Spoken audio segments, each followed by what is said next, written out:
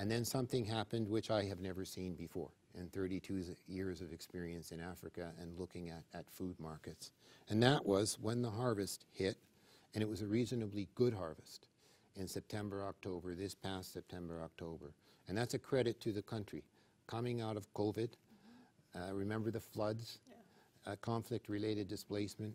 Even with these challenges, there was a good harvest, even a better than average harvest in September, October. So we would have expected the prices to start to come down. And what happened? The prices spiked. They didn't just spike, they skyrocketed. I've never seen this before.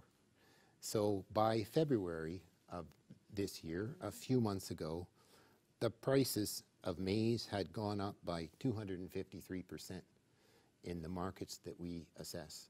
These figures I'm presenting are pretty much the same across the country.